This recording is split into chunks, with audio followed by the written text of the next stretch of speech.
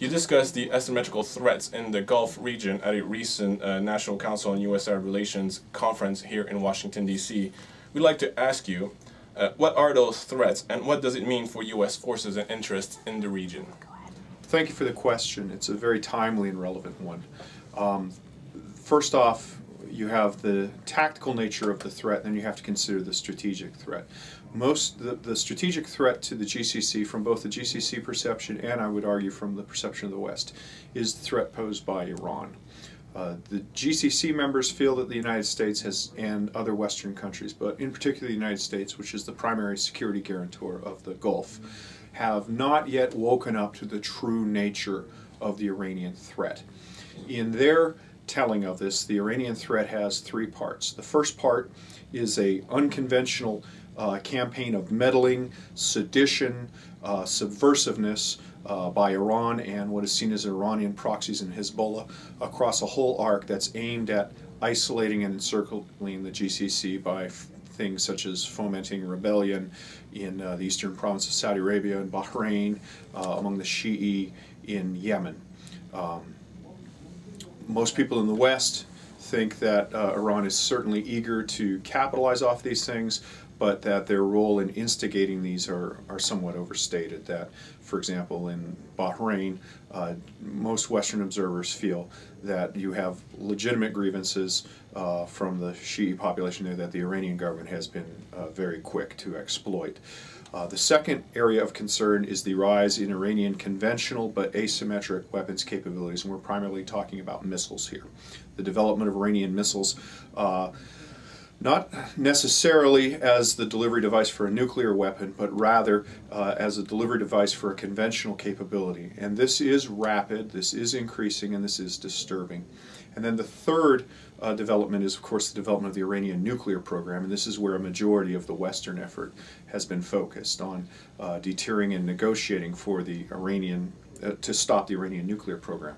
The paradox here, from the GCC perspective, or from the perspective of many in the GCC, is that the Western focus on the Iranian nuclear program seems to have given the Iranians a blank check to do all these other things, to foment uprisings and to meddle in domestic Arab politics, domestic GCC politics, and to continue with the development of asymmetric conventional weapons, primarily with missiles. So that's the main focus of concern.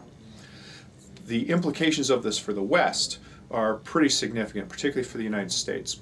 One thing that Prince Turki Al Faisal said in his address to the National Council on U.S. Arab Relations, which was widely seen as an airing of Saudi grievances with the United States, was that the United States had decreased its aircraft carrier presence in the Gulf. When I look at developments, regional developments in military weaponry, and I'm looking especially at the miniaturization of weapons and the proliferation of missiles, it seems to me that focusing on that sort of capital and personnel intensive military assets is misguided. The fact of the matter is, if not now, in 10 years or 20 years, but at some time in the future, missiles are getting so cheap and it is so difficult to deter them that sooner or later a country like Iran, which has a wide variety of missiles, which has an industrial base, which has the capability to build missiles, will be able to defeat defensive characteristics. If you look at the 2006 Israel-Hezbollah war, the Israeli Air Force flew about 15,000 sorties, combat aircraft sorties, in southern Lebanon. Hezbollah managed to launch about 3,000 rockets, 3,000 to 4,000 rockets. So you're looking at about a 3-to-1 ratio, 3.5 to 1 ratio of sorties to deter rockets. Now granted, some of these sorties were conducted in support of ground attack forces and things of that nature. But the fact remains, and the math I think is against the traditional Western approach of sending a large aircraft carrier as a show of force.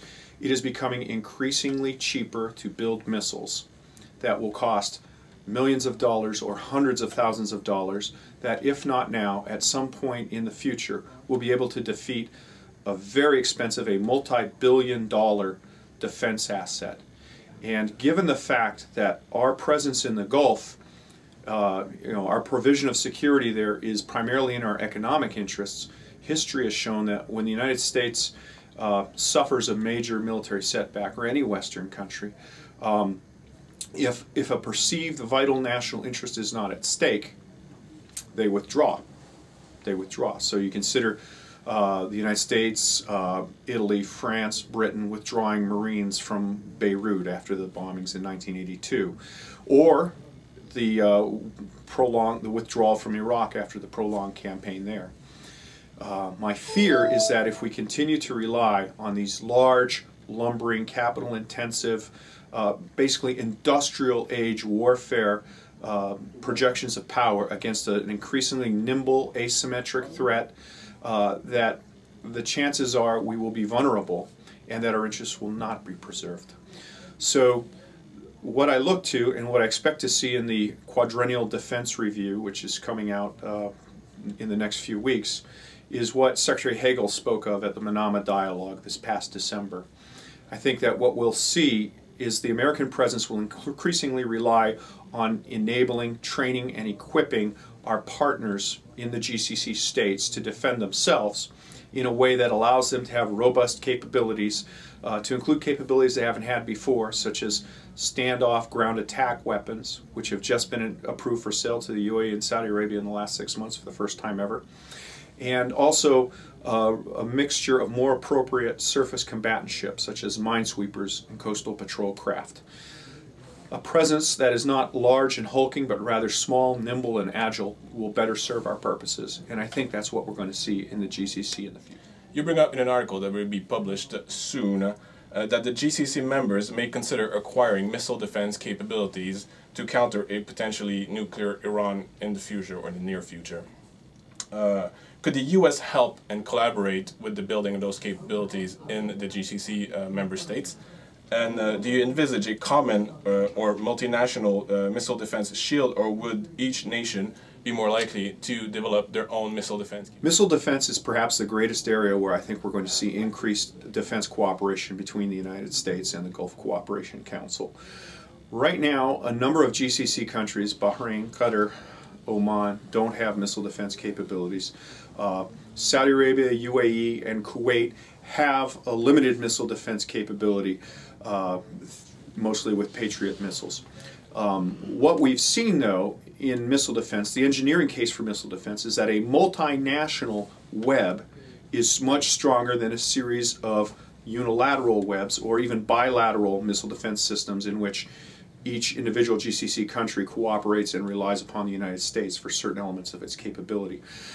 When one seeks to engineer an effective missile defense system, what you look for is robustness, resilience, redundancy, and you can't really get that in one country. For example, a missile defense network is more effective if, say, the acquisition sensors, the radar that acquires the missile in the boost phase, is located in a different country than where the interceptors are launched from. And to the extent that we can encourage GCC member states to pool their assets and share a common operating picture, which will be integrated with the United States, I believe, that's an encouraging thing. The U.S. is pushing for a Gulf Cooperation Council U.S. Defense Ministerial meeting to be held sometime in the spring. Missile defense, I suspect, will be a major item there. And to be honest, the United States are the world leaders in missile defense, so this is a natural area for us to collaborate on. In the past, most of these countries have been very happy to deal with the United States.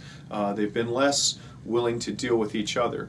But I think it's a paradox. There are hurt feelings over the Western rapprochement to Iran. They recognize that the missile threat comes from Iran. Paradoxically, that perceived, you could almost say, abandonment by the United States of the Gulf is actually leading to what has been a long-standing U.S. Ambition, which is to have a true GCC-wide missile defense system. And most of the technology for that will come from the United States, and it's quite probable that certain capabilities such as early warning, shared early warning of launches will also come from the United States. So we're looking at a truly integrated system like we're seeing taking shape in Europe. And how do you foresee the presence of U.S. forces in the region in the near future and larger American interests in the GCC? The pivot was an unfortunate choice of words, but it's important to realize here that the pivot primarily referred to a shift from Europe to Asia, not a shift away from the Middle East in general, and certainly not a shift away from the GCC states that are partnered with the United States. Indeed, what you're actually seeing is either a steady state or a relative increase in presence in the GCC countries. They still remain critical to the achievement of all of the U.S. national security goals and all of the U.S. National strategy goals. So the pivot is more or less meaningless in the GCC context. What you are seeing is perhaps a decrease in actual physical forces on the ground in the day-to-day, and that's due to a number of reasons. The first is that a large number of the forces that were in the GCC in the last 10 years had been there to support contingency operations in Iraq and Afghanistan. As those operations draw down, the supporting presence will draw down in a correlating manner. The second reason why you might see a decreased presence, a decreased U.S. presence in the GCC, will be just due to the fiscal constraints the U.S. is operating under. And this is a global condition. We simply have fewer, particularly large assets such as aircraft carriers that are able to sail on any given day. And so the pattern of coverage is going to be lesser. There's going to be more periods of gaps for major capital ships.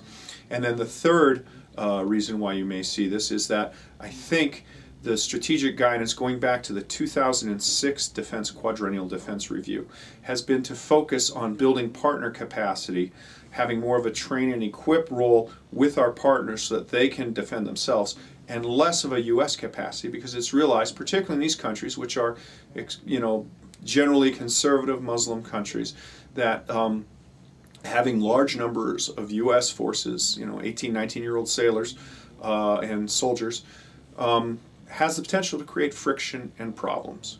And to the extent that we can accomplish the same security goals with a somewhat lighter, less noticeable footprint and decrease the potential for friction between Americans and the residents of these countries, that's a good thing. The challenge is the goals everybody agrees on, I think. The challenge is how these are implemented. And the second challenge is what message is taken by the primary threat that's seeking to be deterred, and that is Iran. It is quite possible that a change in, say, rotation of aircraft carriers, which is being done for reasons of fiscal probity or because we've decided to reshift our strategy, it's possible that they may misinterpret that as a sign of weakness. And that's really where you get into the art of international politics and international security.